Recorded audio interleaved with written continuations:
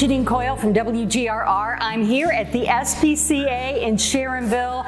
I am so pleased to be here. I have a very special book I want to read to you today. If you are thinking of adopting a dog or a kitty cat or a rabbit, even a snake, you will want to read this book because it'll get you prepared to love your pet. It's called Love Me Gently, and it's by Lisa Weabrink, and it is illustrated. All the pictures are by Eleanor Harbison, and she is fantastic. For Henry and Jack, my greatest inspiration. Hi, my name is Henry, and I am so excited because my family just adopted a new puppy. We named him Cooper. Having a puppy is fun, but there's a lot for both of us to learn. Most importantly, if I love Cooper gently, he will grow into the best dog ever, and I will have a terrific friend. Wow, puppies sure eat a lot. Mom says it's because they're growing just like me. When Cooper is eating, I stay far away from him and his food bowl. He may think I'm trying to take his food and growl at me, or even try to bite me, and that might hurt. Instead, I wait until he is finished, and that makes him happy. Just like me, puppies need to learn lots of new things. We're training Cooper to potty outside. If Cooper makes poo-poo or pee-pee on the carpet, I don't get angry or scold him. That might hurt. Instead, I patiently guide him where to go, and that makes him happy. Puppies are cute, just like me. Cooper is soft and cuddly. He especially likes it when I rub his fluffy tummy. I never pull his ears or tail, and I don't squeeze him too tight. That might hurt. Instead, I pet him tenderly, and that makes him happy. Just like me, puppies have lots of energy. Cooper loves to play, but he gets tired very quickly. When he is sleepy, I let him rest or even take a nap. I don't poke him to wake him up. That might hurt. Instead, I wait until he is ready to play again, and that makes him happy.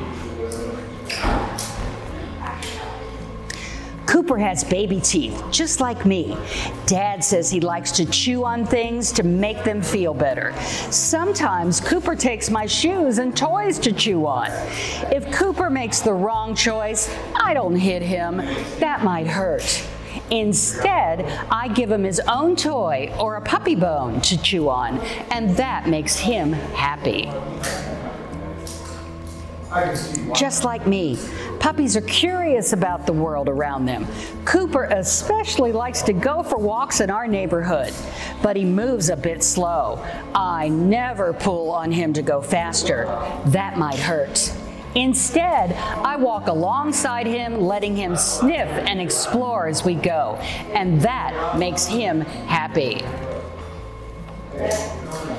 Puppies love to play just like me. Cooper likes when I toss a ball for him to fetch. I never throw the ball at him. That might hurt. Instead, I toss the ball so he can run to get it, and that makes him happy. Puppies are fast, just like me. If I leave our door or gate open, Cooper could escape and run into the street or even get lost, and that might hurt. Instead, I have to remember to do my part to keep him safe, and that makes him happy. Puppies are smart, just like me. They can even learn tricks. Cooper is learning how to sit and stay. Sometimes he gets confused, but I don't shout at him. That might hurt. Instead, I nicely ask again or gently show him what to do. I give him a yummy treat or a pat on the head when he does something right, and that makes him happy.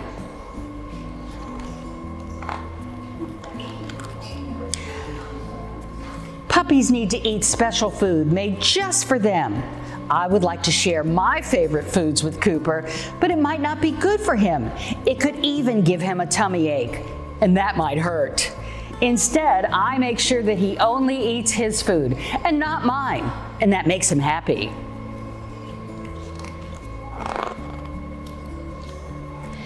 My family named Cooper for a very special reason. He wears a dog collar with a name tag at all times.